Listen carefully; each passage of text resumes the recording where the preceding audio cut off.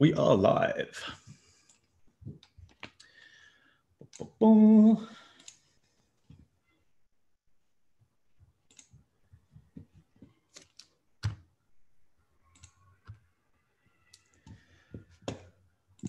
Okay. Everybody hear me? See everything okay? Yes. Super. So welcome everybody to another London Excel Meetup. Good to see everybody again. Keeps us going through this time, these meetups and others. For those who might not know me, my name's Alan. I'm an Excel trainer. I run the blog and the YouTube channel, Computergaga. This is organised with Saber, who's control the people coming in and out, and kind of technical issues from the tech productions who are behind the Global Excel Summit.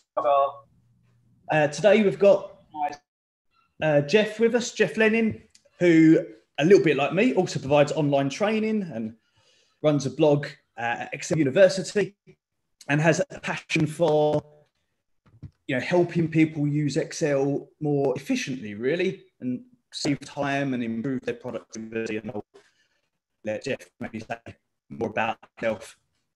But just usual housekeeping stuff and upcoming events, just to let you guys know.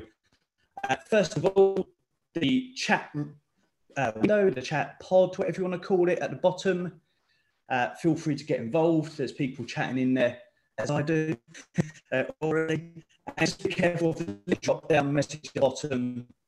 Just make sure that's set to everyone and let's start direct messaging people, because unless things in Zoom, it has the habit of automatically switching itself if somebody direct messages you. Just keep on that and please get involved. Put your questions there. And we'll either hand them over to Jeff as we go if it's appropriate, or we'll wait to the end and have a Q&A and a nice relaxed kind of chat after, which is always nice. Upcoming events. I was setting this little slideshow up and I thought, I've only got 2 events signed up. I need to actually start doing work again. But next up, we've got Michael Olafusi in a couple of weeks, Wednesday the 19th. Usual time, so I can put higher at 6 o'clock British Summer Time. And building an Excel web ending. And then 2 weeks later, trying to do these bi-weekly on a Thursday the 3rd. So I'm trying to mix up the days of the week to accommodate everybody as well. We have Robert Mundigal doing some dashboard stuff, analytical and interactive dashboards. So looking forward to that one. That should be another exciting event. Lots of different themes behind our Excel events coming. And that's it. I know, take a seat and hand over to Jeff, if he doesn't mind taking over and take us through our presentation for the day. All right, thank you, Alan. Hello, everyone. Welcome to Excel Speed Loop. My name's Jeff, and I'm glad that you're here. I'm honored to be presenting in this group. It's such a good meetup, and thanks to Alan and Taya for coordinating all this. I love learning more things about Excel, and I love sharing the things that I've learned about Excel. So I'm a Microsoft certified trainer, and I feel like we're all on this Excel journey, and we're all at different places on our Excel journey. But we all start at the same place, right? We all open up Excel for the first time. We get this grid and it's like, okay, now what? So we start doing our work manually, just because we haven't learned all the different Excel features and functions. So we get a lot of our work done the slow way, affectionately called the slow way, right? But we all have this same sort of goal, right? We all want to use Excel more effectively to get our work done, what I'll call the fast way, right? And so really what is the bridge here? Okay, well, the bridge is actually 2 things. It's process and Excel skills, okay? And we kind of need them both. So to break this down, the process is, think of this as the overall strategy, the overall approach. It's the way that we systematically optimize our workbooks for efficiency and accuracy. So the process that I teach is called the speed loop process, and that's what we'll be unpacking during the session today. And I want to really focus on teaching this process so that by the time we end, all of the 7 steps are clear. And And in addition to the process, what we need to get our work done fast is Excel skills. And these are just Excel features and functions. These are index, match, sum ifs, X lookup, Power Query, Power Pivot, pivot tables, you get the idea. So we need both. And so my goal for this presentation is to talk about the process. Now, along the way, I'm gonna have to talk about some Excel skills, but I'm not gonna really unpack pivot tables in great detail, Power Query in great detail, but I'm just gonna kind of cover them because it's really gonna help illustrate the overall process. Now, if you would like to grab the Excel files, feel free to head to exceluniversity.com/global. There's no need to download these, but if you want to grab a copy, they're here, exceluniversity.com/global. And we have the Excel files.zip, and then we also have the presentation handout PDF.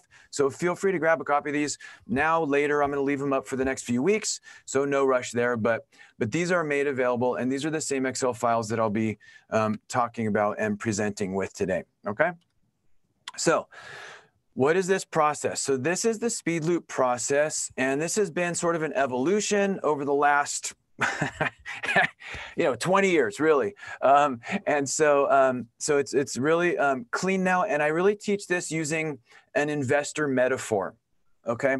And so we're going to talk about the 3 overall stages, and then we'll unpack all of the 7 detailed steps here as we cover the session today. But at a high level, I teach this using an investor metaphor, and it kind of holds the whole thing together. So what does an investor want to do? The investor wants to invest wisely, right? They want to invest their finances wisely into assets that appreciate over time or increase in value over time to ultimately what? Realize a gain or get a return on their investment, get more money back than what they put in, right? The same is true for us, except we don't invest financially, but we do want to invest wisely. We want to invest our time wisely. So we're investing time. We invest time into assets that appreciate over time or increase in value over time. What are our assets? Our assets are our Excel workbooks, right? Those are our little assets. And so we want to guard them and cherish them because they give us great value. So we want to improve their value over time to ultimately realize a gain. And for us, our gain is what? Time savings. We want to get more time back than the amount of time that we put in. So that's the overall kind of thing that holds it all together. Now let's go and unpack all of the 7 steps in detail. I want to share a quick origin story of the speed loop origin. Okay, so I was the accounting manager at a public company, and I was busy. That just means I had more work than time. I don't know if you can relate to that, right? But I was working late nights. I was working weekends. I had a very poor work-life balance. I was always stressed out. I was anxious. I would come home cranky, grouchy, like grumpy. And I felt a lot like this dude, like, no, like, no, I'm good. And so the interesting thing though is out of this experience or out of this pain came the speed loop. And so this was when I really first started saying, how can I systematically and rigorously start to optimize my workbooks? I got to get my work done faster. And so this was really the origin about 20 years ago. And over the years, I've kind of polished it up a little bit, but this was really where the speed loop comes from. So the first stage is this I stage, invest. And so there's, I started all the words to start with the letter I to kind of keep it easy to remember. But here we're going to invest time wisely. To do that, we need to do 2 steps, identify and insert. What they stand for is this: identify recurring project workbooks, right? Because if we're going to invest time, those are the only ones that have the ability to give us any efficiency dividends, right? Those workbooks we update every day, week, month, quarter, year, right? Recurring use workbooks. So we want to identify and organize our recurring project workbooks. I don't know what you're working on, but some project that you do every day, week, month, quarter, year, locate the files that we use to support them. So that's the identify step. Once we've identified those, set of workbooks, we need to prepare them for the loop, for this next stage. In order to prepare these workbooks for the loop, we need to insert lead sheets. Insert lead sheets. What's a lead sheet? It's not any kind of an Excel feature function. It's not a command. It's just a name that I use because it reminds me that these sheets come first. They come before the actual data sheets. They come before all the reports.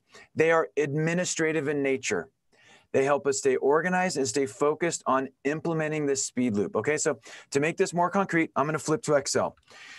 Now, let's say that I have located a recurring project workbook. And this workbook here is called Monthly Report, and it's one that I update every month, okay? And so I maybe have some data. Where does this data come from? Doesn't matter. Maybe I download it from an ERP system, from an accounting system, depending on what you're working on. You may download it from an HR system, AP system, AR system, inventory system. You get the idea. We export some data from somewhere. We paste it into our data sheet, and then we build some type of report, right? In this case, it's just a simple formula-based report. Maybe what you're working on is like charts or graphs or pivot tables, but you get the idea. And I'm updating this report every day, week, month, quarter, year. So I've identified this recurring project workbook. I want to send it through this speed loop process, so I need to prepare it for what comes next. To prepare it, I need to insert lead sheets. So let me flip to this workbook here called Lead Sheets. And by the way, this is made available for download. And the idea is this is just a starting point. And so you're going to want to take what you like, delete the stuff that you don't, add stuff that you need. But it's like a little backpack or like a little briefcase. And so you'd throw this on your network somewhere, and then you've got access to all of your lead sheets, the ones that you might need to insert into your recurring project workbooks. So to kind of give some illustrations of this, here's a start here sheet. And this would contain like the purpose, maybe some input cells where we store some variables. Maybe we have some instructions for how to update this every month, maybe some assumptions. We also have an error check worksheet. And this is a very critical worksheet or lead sheet to insert, because this is going to help Excel help us with our review. So we would have different tests, and we're going to unpack this as we go, but we have different tests for everything that we would ordinarily look for manually. So things like, do debits equal credits? Does the detail on the detail page tie to the total on the summary page? Do assets equal liabilities and equity? So depending on what you're working on, you get the idea. But here we'd have one test for everything that we would ordinarily manually spot check. Right? Depending on what you're working on, you may want to have an admin sheet. You may want to have a data flow diagram. Maybe this documents the source of the data. What are the data columns? What are the data types? How does the data flow through the workbook? Stuff like that. Maybe you have a lot of instructions, so you break it out onto its own sheet, assumptions, changelog, and you get the idea. These are administrative in nature.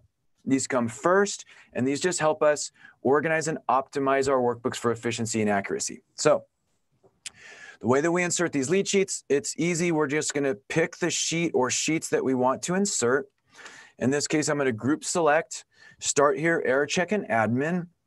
And then I'm just going to right click, move or copy sheets. And I'm going to move a copy to the monthly report and create a copy and click OK. And now we have these three sheets inside of the monthly report workbook. And we would just repeat that process for all of the recurring project workbooks. Once we're done, then I'm going to close this lead sheets workbook because I don't need it anymore. And now we have installed the lead sheets.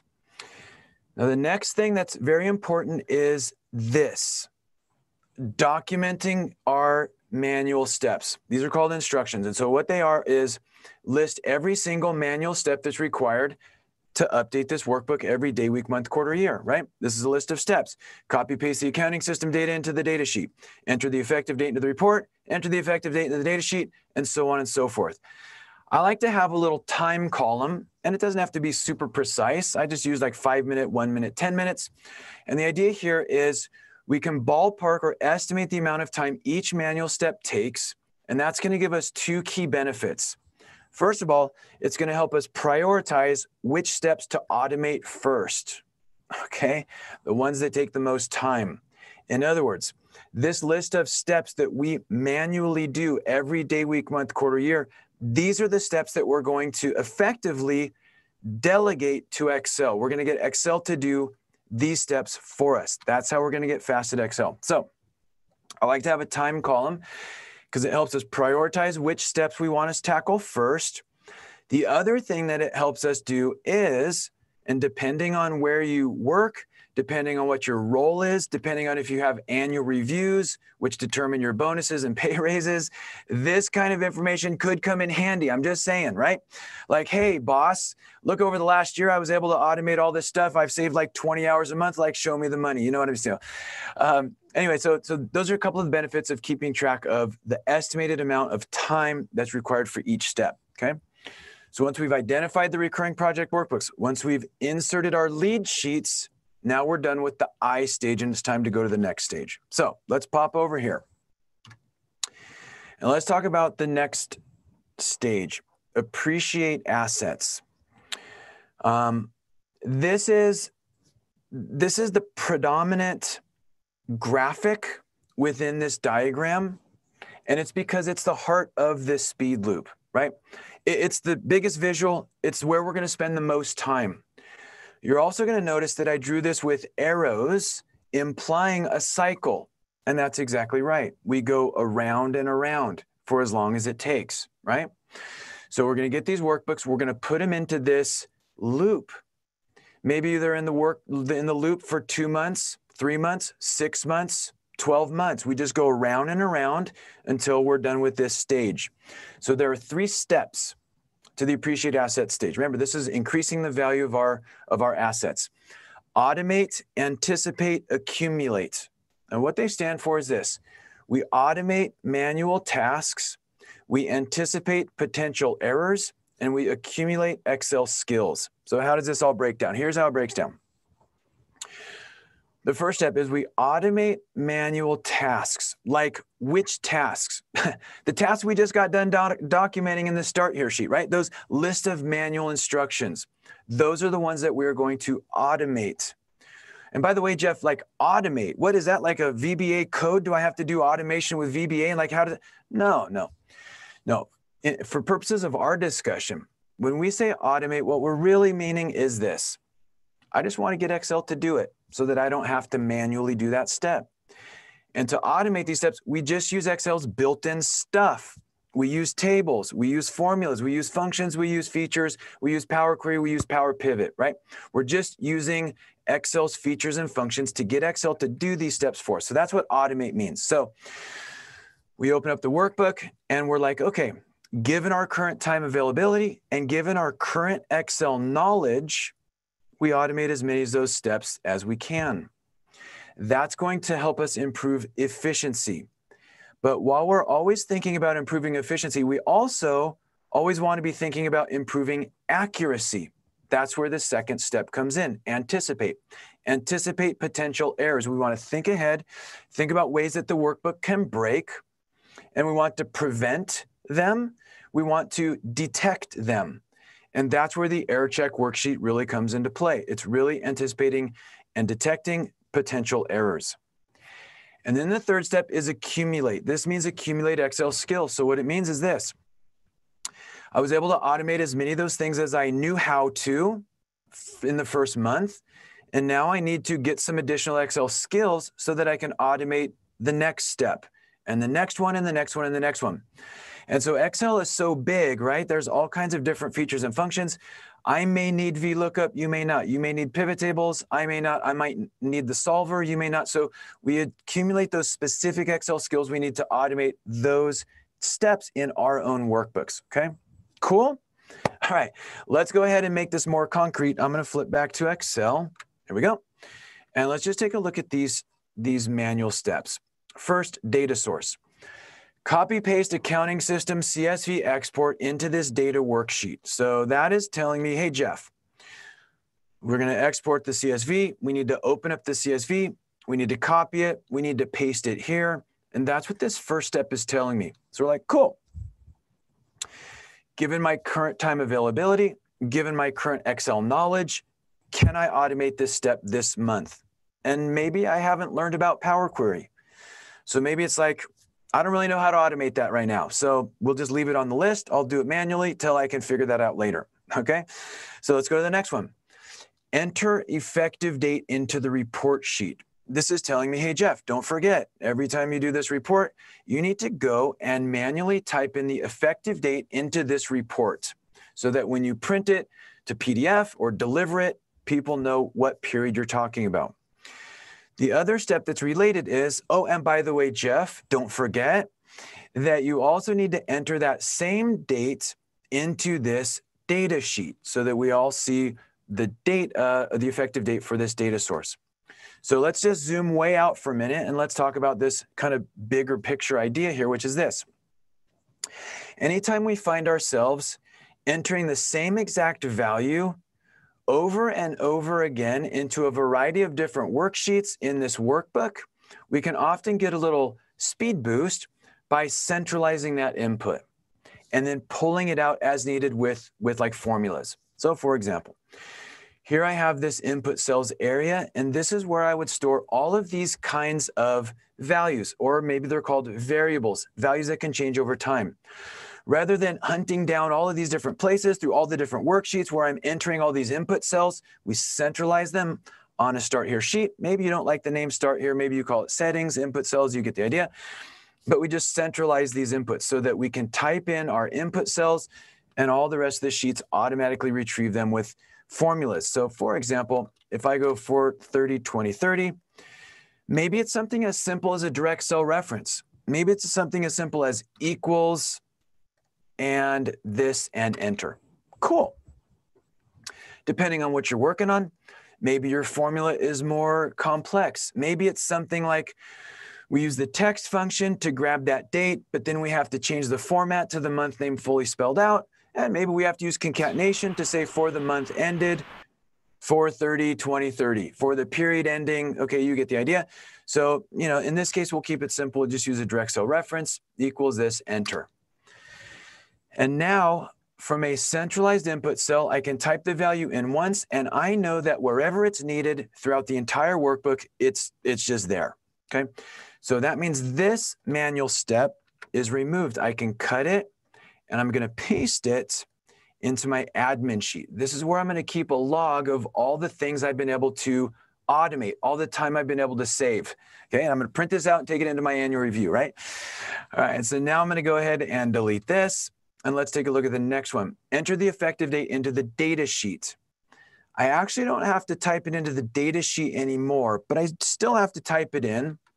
So I'm just gonna change this to type it into the Start Here sheet. Cool.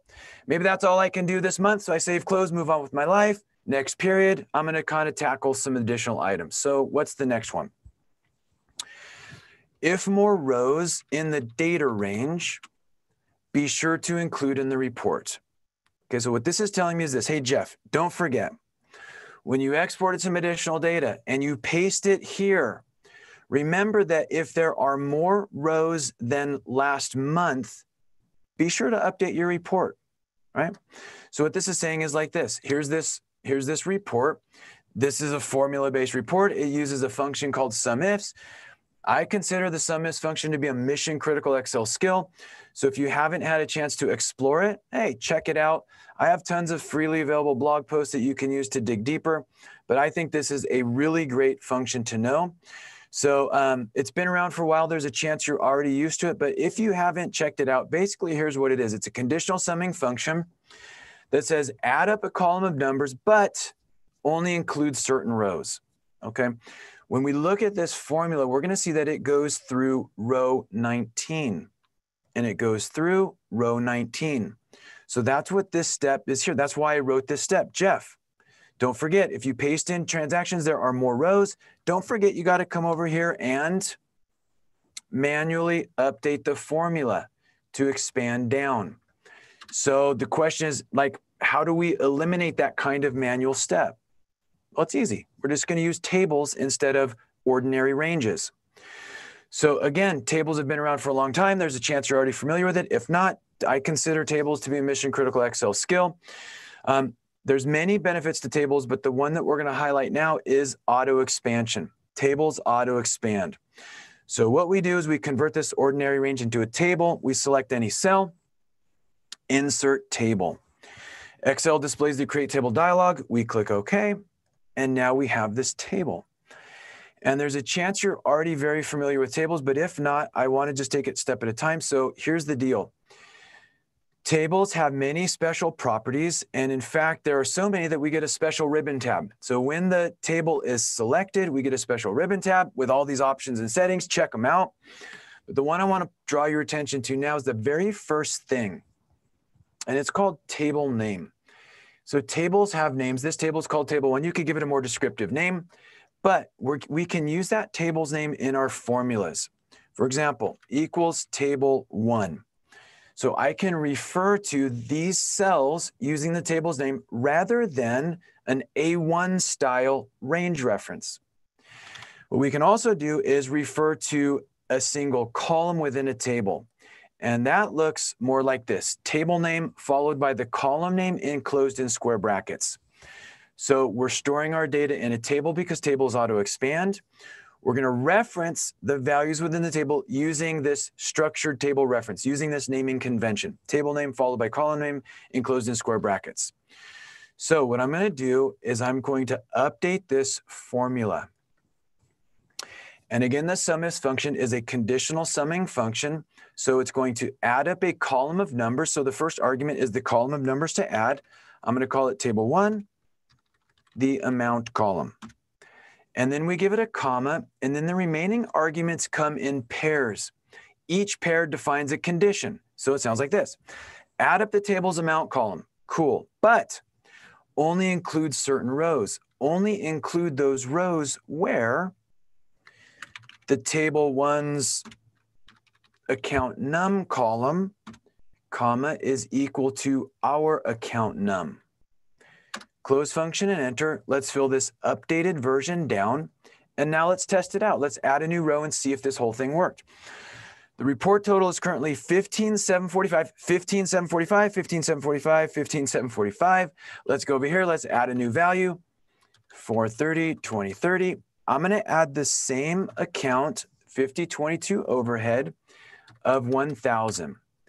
Now, I don't know if you can see this, but you're going to notice that that blue-white shading sort of extended. That's because tables auto-expand. That means that if I paste or type in new values and there are more rows than last period, yes, 16,745. It means I don't have to rewrite this formula, 16,745. So if we added another one, 4806, 430, 2030, let's go with 5040. Let's go with marketing, and let's call it 1,000. The table auto-expanded. This works whether I type or paste, and we flip to the report, and yes, 17,745. Now, I've added new rows for accounts that were already in this report, but now we're going to talk about how do we fix it if there are going to be new accounts or new items. So let me go ahead and delete this. Let me go ahead and grab this manual step, more rows. That was a formerly manual step, but now the formula is going to automatically update if we have new rows, so I don't need to do that.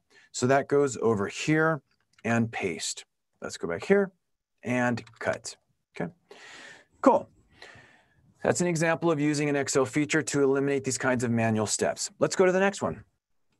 The next one says this: hey, Jeff, don't forget, okay, if there's a new account that wasn't in there before, don't forget to insert that into the report. What is this referring to? Here I have my accounts. Okay, if I paste in data and there is a new account that's not in the report, it's not going to make it into this report. Jeff, time out. I thought you just said these tables auto-expand. Tables auto-expand, yes, but these values using this formula is not going to automatically insert a new row. This is a traditional formula-based report. So what this means is this: when we have a new account, or depending on what you're working on, maybe you have a new department, new employee, new supplier, new vendor, you get the idea. 5060 internet of 1,000. So the table auto-expanded, so that's good, but 5060 internet did not make it into the report, 15,745. So what's the deal? Well, that's what this step is here reminding me to do.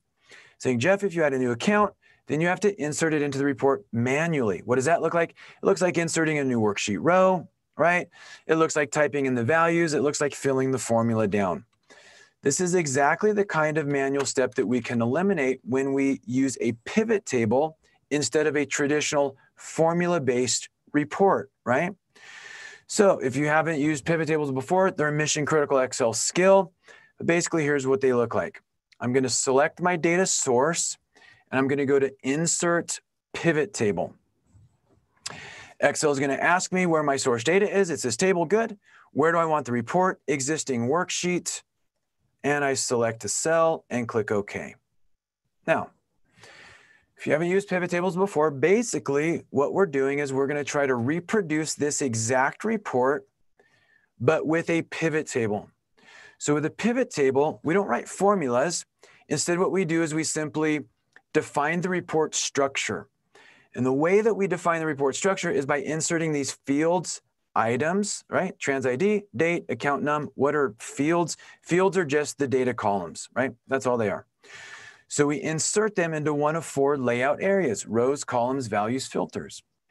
So we're defining the report structure. Now, in this case, I already know the exact report structure that I'm trying to reproduce. I'm trying to replace this legacy formula-based report with a pivot table report. So it first starts with account ID. So we insert account name into rows and release.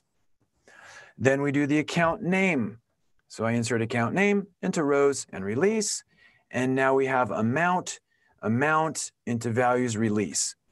And it's like, the values look good, like 15,745, 15,745, and like wages 2,300, wages 2,300. So like the numbers look right, but this does not look like this, okay? No worries. We're like literally 5 clicks away from getting this pivot table report to look exactly like this report, okay? So here's the 5 clicks. First of all, we want to change the report layout to tabular, okay? Step 2, we want to turn subtotals off, okay? Looking better already. Step 3, this is bold and this is not bold, so we want to untick row headers. Okay, that's just the bold font. Step 4, we want to turn off these little plus minus buttons. So that's found over on Pivot Tables Analyze, plus minus buttons. And step 5, of course, is this number format. So we right-click number format, number, no decimals, comma, click OK. Now we're looking pretty good. Now this can replace this formula-based report. So we can just literally delete this legacy report. And now we've replaced it with a pivot table. The good thing about pivot tables is they dynamically adapt when we add new items. So let's give it a try and see if this works. Let's go back here. 4805, 430, 2030, 5060, internet, and $1,000. Okay, so the table auto expanded, so like that's good. Let's go back here. We still have 15,745. So the deal with pivot tables is we just need to click refresh. So we can do that in a variety of ways. One way is to right click and refresh, and yes, 5060 internet. So pivot tables dynamically adapt to present the data that is stored within our data source. And by using a pivot table, we're able to do what? You got it.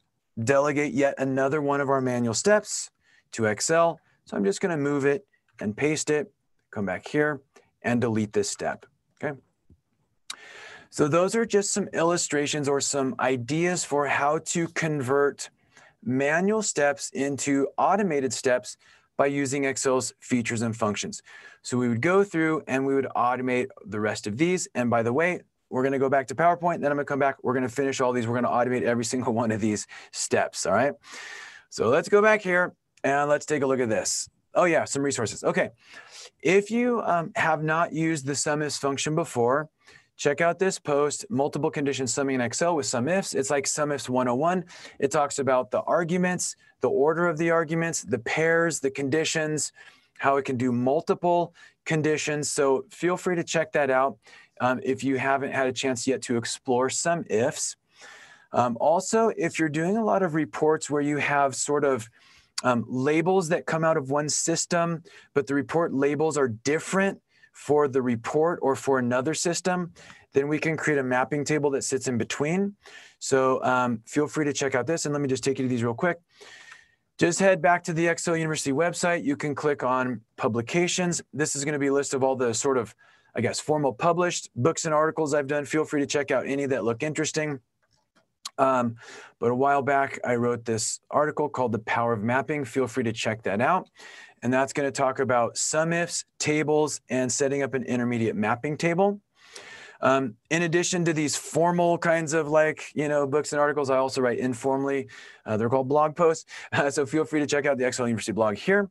And if you haven't explored sum ifs, just click on the topic. By the way, you can always search, of course, but just click on the topic you want to learn more about. Here it would be sum ifs. Feel free to check this out. It's one of my favorite things to talk about. So there's tons of posts. But early on, I wrote a post called Multiple Condition Summing in Excel with sum ifs. Feel free to check this one out. Also, while you're here, if you want to subscribe, hit in your name and email, click subscribe, and I'll send you an email every time I write something new. Okay. Now, let's go to this final step, realize gain. Okay, so here's the deal. And I'm laughing because about what's about to come. So here's the deal.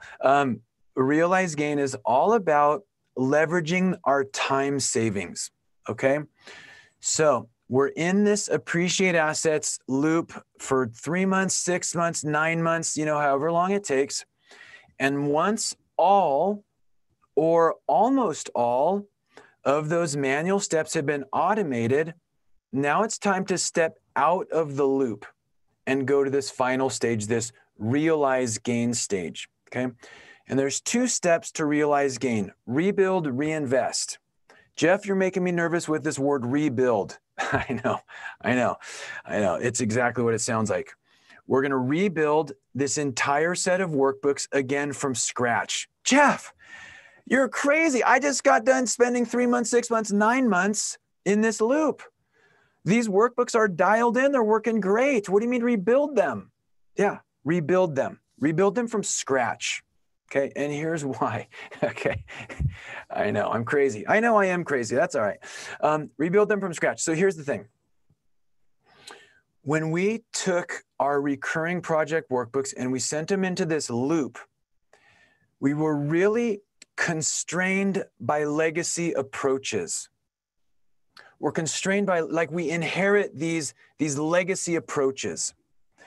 When we rebuild, we're free to use more modern approaches. So as a quick example, let's say that I built this recurring workbook 5 years ago, 6 years ago. Maybe I didn't even build it. Maybe I inherited it from my predecessor, right?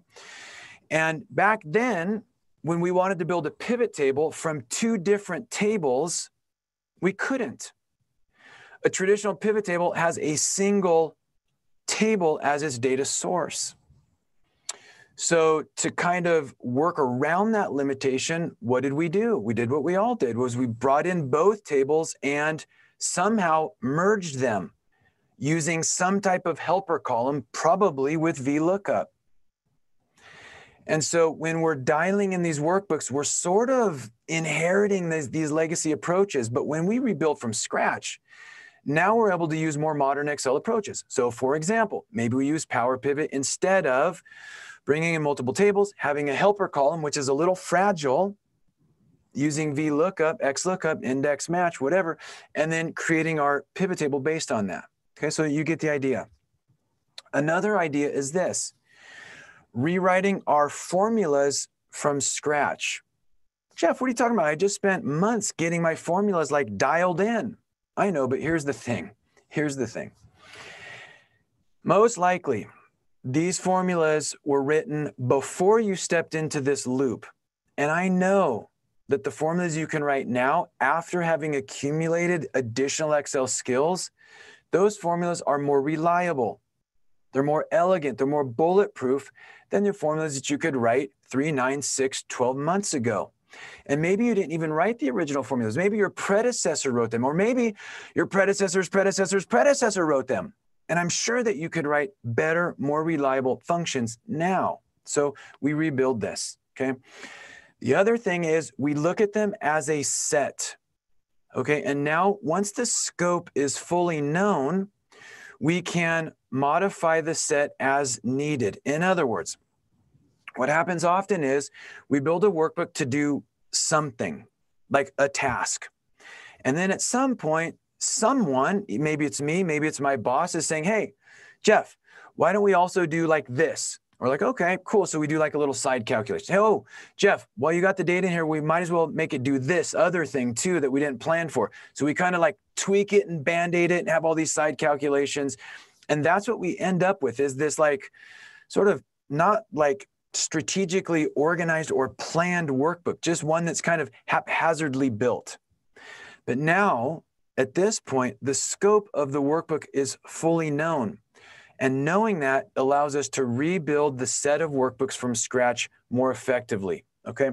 So that's what I mean by rebuild. So let's make this more concrete. Let's head back to Excel and check it out. Let's go back to here. Oh, data source. Copy-paste accounting system data into our data worksheet. Maybe this was built before we had Power Query. We didn't even know about Power Query. But now we do have Power Query, we know Power Query, and so let's replace this manual step using a more modern tool.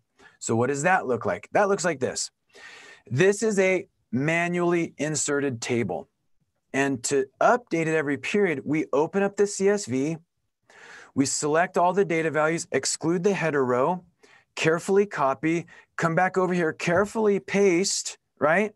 And the table extends down. We can eliminate that manual step also by using Power Query. So here's what it looks like. Data. Get and transform. By the way, if you haven't checked out Power Query, I consider this to be a mission critical Excel skill. Hit my blog. There's all kinds of stuff available on it, but it's a really great tool to know. So I would go to Get and Transform from Text CSV. And by the way, just pause if you haven't checked out Power Query. Its purpose is designed to help us get data from other places and clean it up on its way in. Clean it up. The techie term for that is transform or transformation. It just means clean it up. Delete unnecessary columns, filter out rows, do transpose, do unpivots, change the data types, all that kind of stuff. And we can get data from many external places, from all these files, from all these databases, from Azure, from like all these online sources, from all these other places. So Microsoft's done a great job of enabling us to get data from many other sources. In this case, it's just a CSV, so no big deal.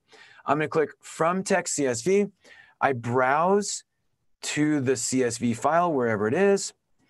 And this is going to open up the Power Query preview pane. This looks good. If I needed to do any transformations, that's just a techie term meaning change, I would click Transform Data. And once you get into Power Query, you'll see all the cool things we can do. Maybe I needed to change some data types, delete some columns, filter out some rows, remove some headers, remove some footers, all that kind of stuff. But in this case, it's pretty clean. So in this case, what I'm going to do is I'm just going to load to, and I'm going to send it into a table, into an existing worksheet. Right here is fine, and I'm going to click OK. And now Power Query pulls these values in. And the cool part is, next period, all I need to do is right-click and refresh, or head to Data and hit Refresh All. And that's going to pull in the values. And once you dig into Power Query, you're going to learn how to change the file path or the file name if that changes. In practice, often what I just do is I have a file called, data, and that's what I connect to. And then every period when I export it, maybe it comes as data, July 31st. So I would just rename the file so it's consistent, so I can just right-click and refresh. But Power Query is very adaptable, many ways to address this. So once you dig into it, you can see the different options. But now I can simply tell my pivot table to update this table instead of my manual table. So to do that, we go to the report, we go here and we click Change Data Source. And instead of summarizing the values in the manual table, table 1, we just tell it to update the values from the current table. So here's our pivot table report. Here's our data. Now we've replaced this like this. Let's move this over. So now I can just right-click and refresh, and Excel pulls in those values. So let's go back here, and now let's take this manual step, cut it from here, and paste it over here. Okay. And let's delete this. Cool. Let's talk about the next one, effective date. Enter the effective date into the Start Here sheet. So this is reminding me, Jeff, when you export the data, be sure that you put this report date here, because as you recall from earlier, that value goes here and that value goes here, right? So here's another thing to think about. If we zoom out for a minute, every time we find ourselves typing in a value manually, we want to think about, hey, is this something Excel can somehow calculate like for me? Because really, converting a manual input cell into a formula is really the same thing as delegating that step to Excel. Jeff, who cares? This step only takes like literally like 2 seconds. I'm just typing a date, 4/20. Like, that's not the mindset. The mindset is, if it can be automated, we want to automate it, right? That's how we're going to get fast at Excel. So there are many ways we could approach writing a formula to calculate this also. We could use EO month, we could use all these different things. For now, we're just going to keep it simple. And I'm just going to say, grab the max value. And if you're not familiar with the max function, the match function returns the largest value of its arguments. So we say, just get the max value from this column. Close function and enter. And now this manual step is no longer manual because it's a formula. Formulas are a way to get Excel to do that step for us, right? So there's another step. Let's just cut it from here and let's just paste it to here. Let's go back here and delete. And by the way, while I'm here, I don't know if you use cell styles, but for me personally, I like to use these built-in cell styles. And I like to use the input cell style to communicate to me, hey, Jeff, an input is required here, so that when I'm updating, I can quickly lock on to like, okay, what cells do I need to update? And then let's just keep it moving.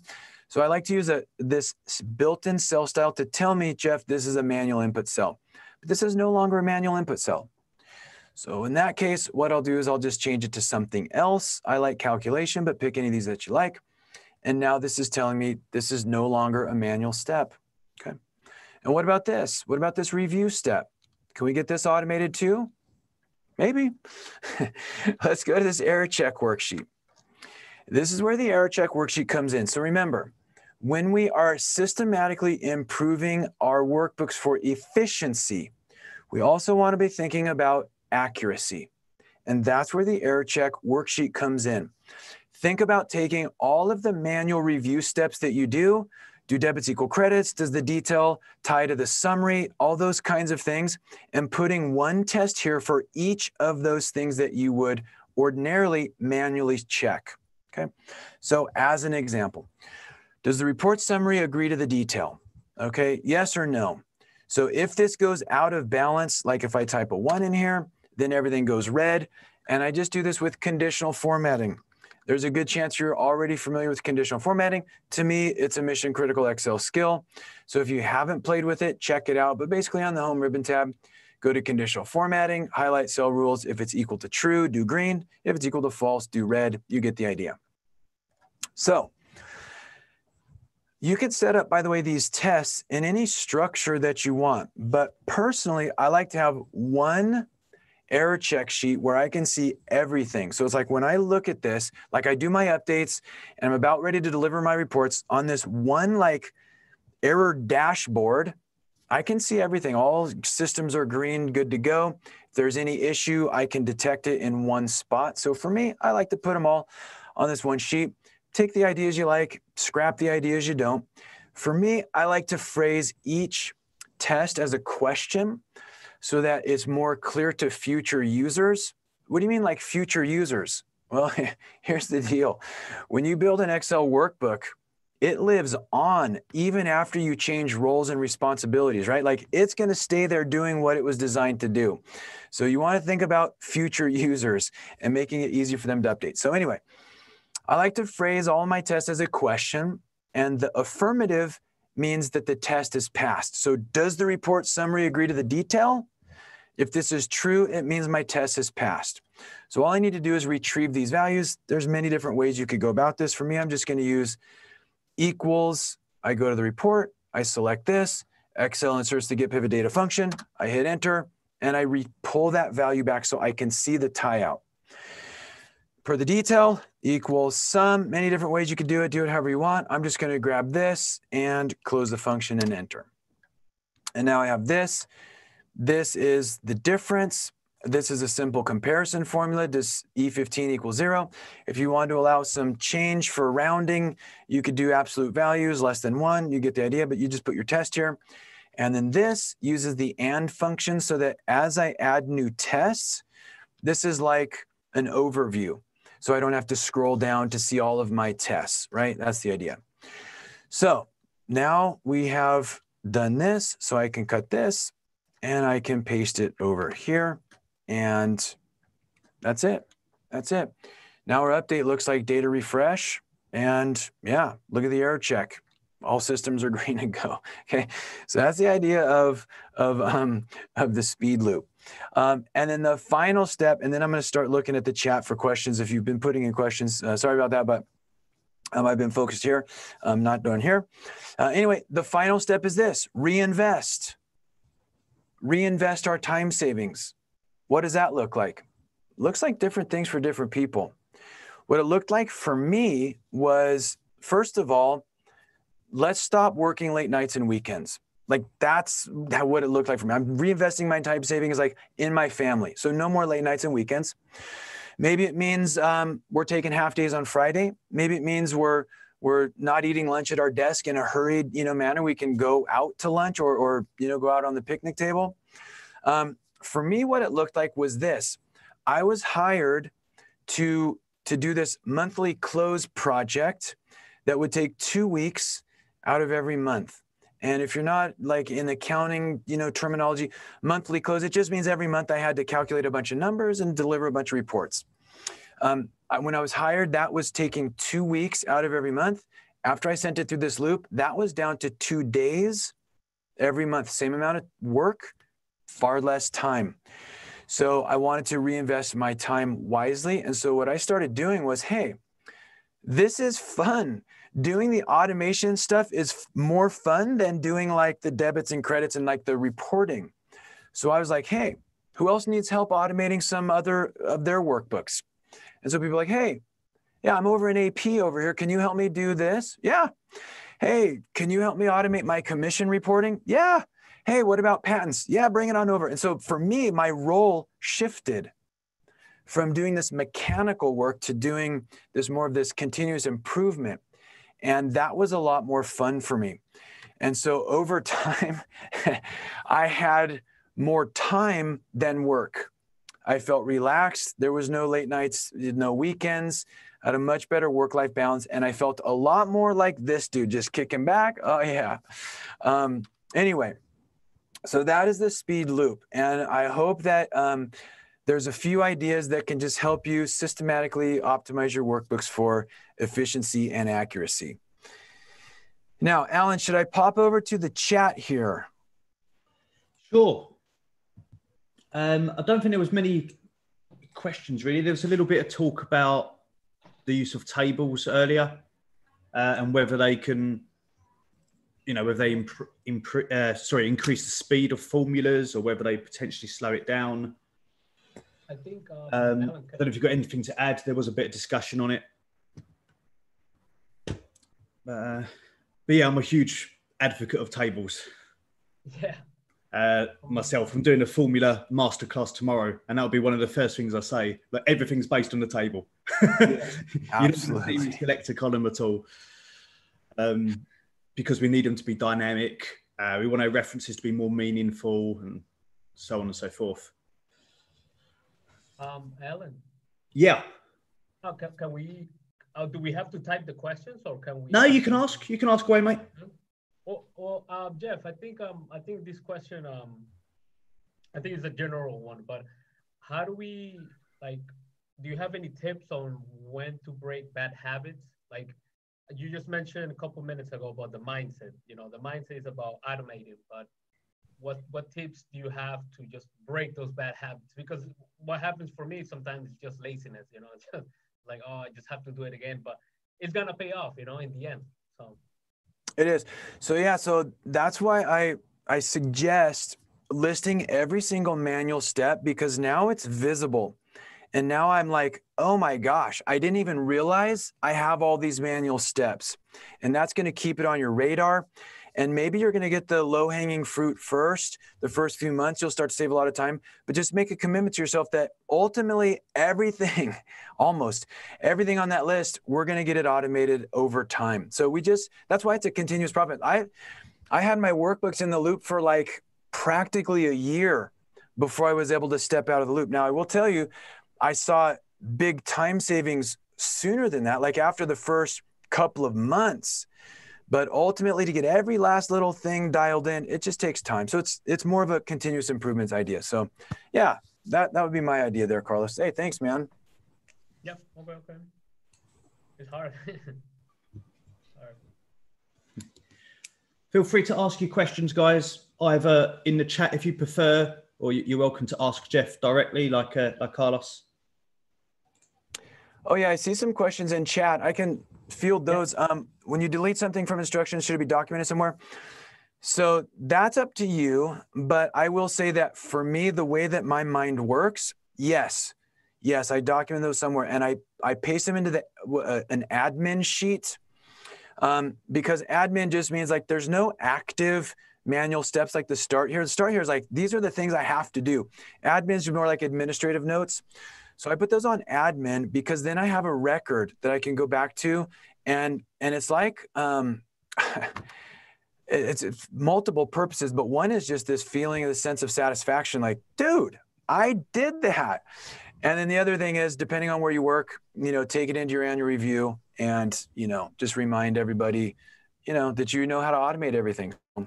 Show me the money. So cool. Hey, thanks for the question.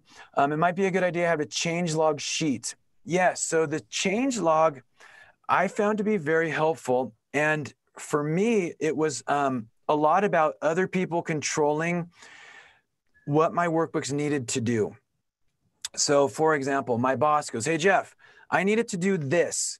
Cool. I document your request and then when I resolved it, so that in 3 months from now, when you say, oh, Jeff, I needed to do like not that. I'm like, dude, that's fine. But I just want to remind you, you just told me to do that. And now you want me to undo that. So, so anyway, yeah, I like the change log with a list of all the versions or the additions, so that when a new user steps into your role, because that's what's going to happen. You'll be promoted, you're going to move roles, but this workbook is going to live on. You've got a nice history for them. So yeah, always be thinking about documentation for the future user. Hey, I got a quick question. Yeah. How exactly do you tie in, say, like VBA and this up-and-coming TypeScript? How do you tie it in? Okay, so here's the thing.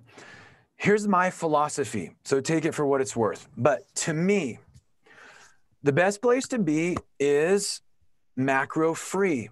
In other words, try to use the built-in features, functions, and techniques first. So I'm not going to write a VBA macro that does something I can do in Power Query. I'm going to use the built-in stuff first. Only as a last resort would I then go to VBA or the new scripting language. And so I save that for things that really there aren't any built-in features and functions for. So that's the way I view the world. In terms of which of those two languages, I know that's in transition. I don't think VBA is going away, anytime soon. So I don't have a preference between which of those two languages. But in terms of just scripting and automation, I would save that as a last resort. So that's the way I kind of view things. Is that kind of what you're looking for? Kind of. It's a good answer. All right, But the thing is, I deal with a ton of data, so I'm trying to figure out how to design a database. The philosophy, of Excel Online into it, like the sharing, I think. Sharing the workbook now, it's now going on OneDrive or SharePoint, I think, because that's new, and TypeScript it's gonna help out. Was that your question, Patterson, or no? Kind of. Sorry, I didn't hear all that. I was talking while you were. My bad. The microphone is not on. Can y'all not hear me? Yeah.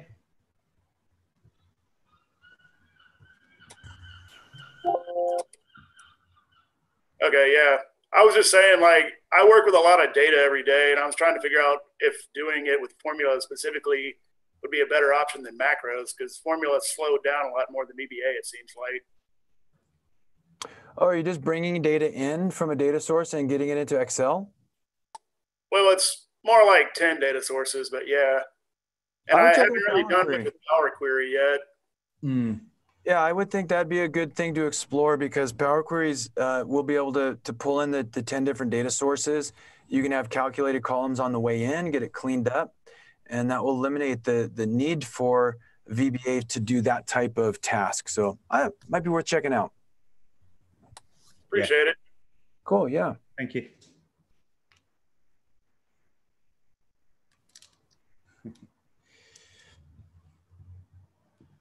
Oh, on Jeff, you're muted. Oh, you know.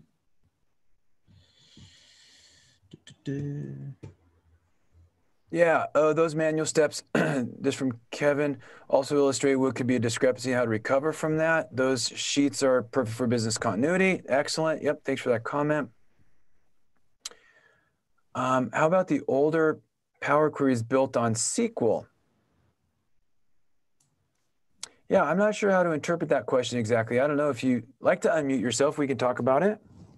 Yes, I just wanted to ask, there are some queries that I built like years ago, and they are powered on SQL actually, because they are the old query.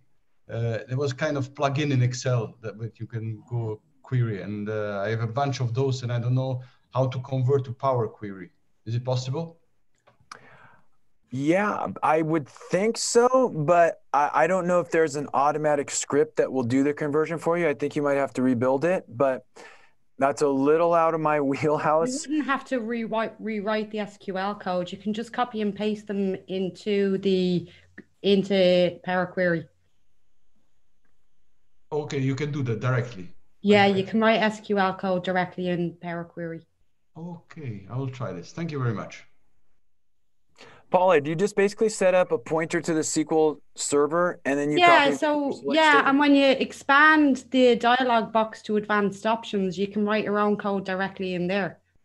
Cool, that's awesome. So, but you have to be aware of query folding and a few other little bits and pieces, but in general, it works just fine. Awesome. Thank you for bailing me out, Paula. Just on that note, I'm going to have to go. I have to go and pick up my son from football. That was really good, Jeff. It was an awesome presentation that I would love to see given to bookkeepers and small business owners and stuff like that. I think it would be well suited to people like that. As an accountant, I enjoyed it very much. I thought it was quite relevant. So nice work. Nice to see you. And sorry, I have to head off early. All right. Thanks, Paula. Cheers. Take it easy, everyone. Yeah. Bye-bye. Bye, Paula. Bye. Hi, Jeff. Thanks very much for that presentation. I'm afraid I have to dash off now, but that was very, very good and very instructive for everybody. I really appreciate it. Thank you. I appreciate that. Okay. Bye now. Bye, everybody. Bye. Keep the questions coming, team, if you have any questions.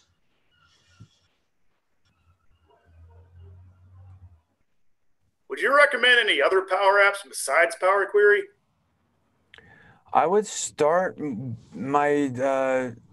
Power Query, and then I would probably check out Power Pivot, depending on what your ultimate deliverable is. In other words, if you're just bringing in data, cleaning it up so that you can upload into another system, you probably won't need Power Pivot.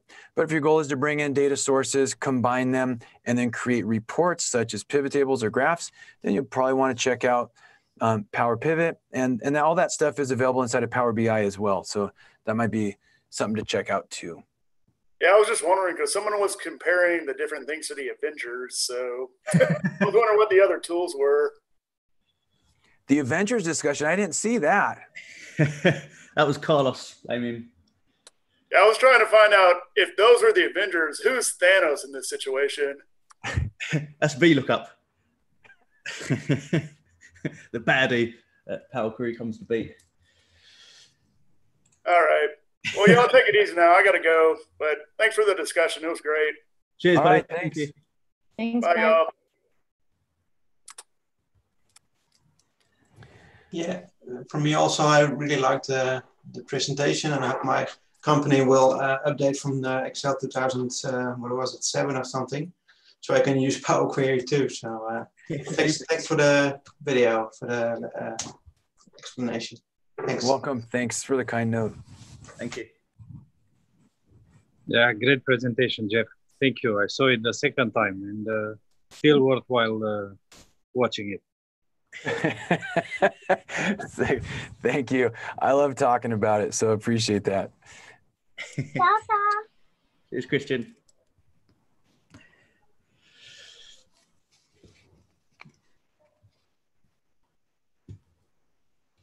All right, Alan, I think we're looking good. We're going to be quiet. Thanks, Jeff. Thanks for that. Thank you, Jeff. It was amazing. Thank you. Thank you, Jeff. Sorry, my camera's not working at the moment, so you can't see me. Thank you, and it's very interesting. I've never used tables before at all. I don't even use VLOOKUP. I use VBA and SQL statements. So I'm going to have a look at that. I did find that SQL statements did speed things up a great deal. I don't know how much faster using tables is going to be. I'm going to find that out. Wonderful. Yeah, well, thank you for joining me. I think I love tables. It's the source of all my expanding data because the auto expansion makes things so clean. So anyway, thank you. Thank you. Bye. Bye. Cheers, Peter. Jeff, thank you for a great presentation, very clear, very concise, and particularly covering the basis of administration. Nobody likes to pick up somebody else's code to fix, and I think the spreadsheets are even worse than that. And Alan, Tia, thank you again for another great meeting. Do appreciate it. Best wishes to all. Stay well, stay healthy. Bye-bye. Thanks, Kevin. Thanks, Kevin. Bye. Cool. Oh, there's a question too. I have a table in Power Query. How can I replace all null values from 0 to null? So yeah, I would just group select those columns and then do a replace, and then you can search for null and 0, and Power Query is case sensitive. So yeah, that might help. And oh, Faraz, yeah, you talked about that. Yeah, cool. All right.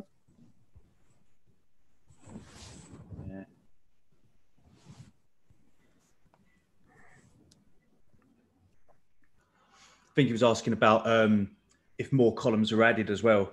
So I think you might want to, select all other columns kind of option. Cool. Excellent. Someone's just signed up for your newsletter, Jeff. Welcome, Chris. Alan, one more question though.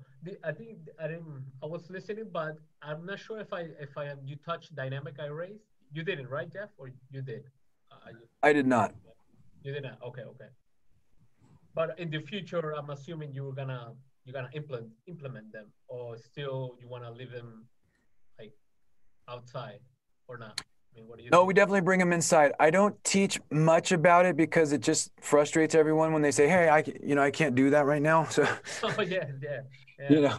So I have several blog posts and a webinar about it, but anyway, it's partially rolled out, so we're just giving it time. But it's definitely something that's incorporated into, and it gives us new. It's a blend between traditional formula-based reports and pivot tables, because it has the formulas like we're used to, but then they're dynamic like a pivot table. So to me, they kind of sit like as a hybrid right in the middle of that. So they're really cool. Yeah. Probably next year you'll update your presentation, Jeff. Yes. That's right. Back again, Christian, number 3.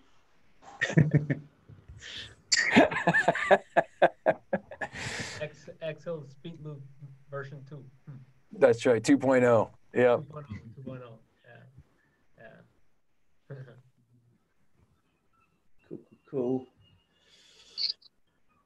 Well, I have to go, guys. It was good to see you, and talk to you next time. Bye. You're going to jump in that pool, yeah? Yeah. I will. I saw it. I'm on my phone and I cannot manage it. Usually I'm entering Zoom from my PC and I don't know the buttons, so it was by mistake. Christian, this is the second time we listened to this presentation. We saw in the Liam Batson. Yeah, exactly. I told Jeff I saw it again. This is the second time, and I'm still loving it. Yeah. So, bye. Bye. Enjoy your vacation, buddy.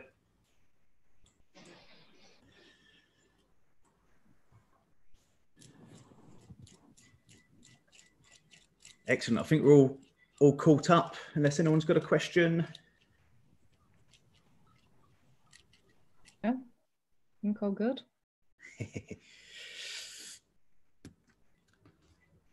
All right. Well, thanks again, Jeff. All right. Thanks for having me. Thanks for coming and sharing the knowledge, sharing your ideas, your thoughts. You bet. And I'll be attending next month. So looking forward to learning more. Excellent. Thank you. Yeah. Thank you, Jeff. Thank you, Jeff. Bye. All right. Thanks. Take care. Bye-bye. Cheers, Bye. guys. Thanks, buddy. Bye. Bye, Tia. Bye, Ellen. Cheers. Take care, everybody. Bye-bye. Thank you, everyone. If everyone's quite happy, we'll look at signing this off. Thanks a lot for coming. It's always appreciated. I hope you get something from this meetup and from future meetups we hold. Cool. I will go ahead and end the meeting now. See you later, Alan. Cheers, Tara. Take care. See you later. Bye. Bye. Thank you.